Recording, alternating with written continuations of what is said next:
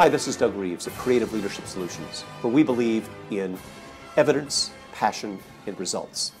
Today I'd like to talk about the power of focus. This is based upon a study of more than 2,000 school plans published by Columbia University Teachers College Press that I wrote, and I'm also indebted to a research partner on this, Brandon Dubeck, who was enormously valuable in helping to get this research completed. We looked at more than 2,000 school plans, about 1,600 in the United States, 400 in Canada, and then we looked at 3 years of gains or losses in student achievement. We found schools that had 70 priorities, an individual district that had more than 240, and what we learned is that more than 6 priorities was a counterproductive waste of time. So you want to have the big 5 findings from this massive study? Here they are. The schools that did the best over 3 years of these 2,000 was number 1, efficacy. Bone deep belief in the power of teachers influencing student achievement. Let me note parenthetically that more recent studies done completely independently by Robert Marzano, by John Hattie, and others also came to the conclusion that efficacy is one of the most powerful elements in improving student achievement. Prioritization. We simply counted the number of priorities and initiatives that schools had. Once they got beyond 6, student achievement gains declined dramatically. Specificity and measurability. You know, I'll bet all of you have had to suffer through some seminar on SMART goals, and I have too, and I don't mind SMART goals. Heck, I've written about some of them. But here's what I wanted to know as a researcher.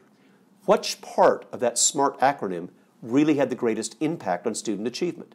And it turned out that the first 2, specificity and measurability, the S and the M, had dramatically greater influence on student achievement. And finally, monitoring, but not monitoring in the way you might think. It was monitoring of adult actions, not just student results. Everybody says they monitor because they're monitoring test scores. That's like monitoring student weight without knowing what the causes were. In these great schools, they monitored things like frequency of nonfiction writing.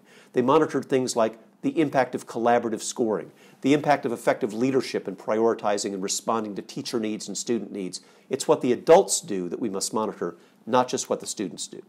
What were the results? They were dramatic. The schools that were lowest in these areas of efficacy, prioritization, specificity, measurability, monitoring actually lost ground over the course of 3 years, more than 30%. Those that were highest in those areas gained more than 16%. Now, you've probably seen reports that say we're statistically significant. Statistical significance doesn't mean a darn thing. It's not a way to make decisions. You've got to have practical significance, what physicians call clinical significance. They don't settle for statistical significance. They want clinical significance. Is it worthwhile doing this and stopping that? Friends, when you go from -30 to +16, that's clinically significant. What about the highest performing schools? I know you may think, well, Jug, we're a high-performing school. It's not broke, don't fix it. Wait a minute. Of the highest performing schools in the sample, they went from gains of 5% to gains of almost 15% when they got better in efficacy, specificity, measurability, prioritization, monitoring. And what about the lowest performing schools? It was tragic. They were losing ground at the rate of 30% a year.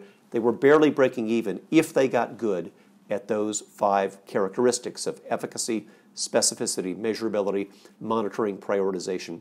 These are really worth doing. Some other findings. Michael Fullen, who wrote the introduction to this book, said, having more than 6 priorities is inversely proportional to student results. We found that the schools that got to 90% faculty participation had dramatically better gains than those that had low faculty participation. But please note, it said 90%, not 100%. I see way too many of my friends out there who are leading buildings and leading districts focusing on the last 10%, when I wish you'd wrap your arms around the 90% of your teachers who are doing everything you ask and more, and appreciate the daylights out of them because they're the ones who are getting you across the finish line. And even of that 10%, there's just a few that can't be persuaded. Please stop the toxic arguments with them. Invest your time in appreciating the 90%. And above all, what we learned is it's practices, not programs. After 2,000 school plans, millions of data cells, I can't go out there and tell you, buy this program and don't buy that program, even though that's what a lot of people want me to say. What I can tell you is it's your professional practices that really matter, not what you buy, it's what you do. Thanks for listening. At Creative Leadership Solutions, we provide keynotes, workshops, consulting and coaching. please let us know how we can influence student achievement for you.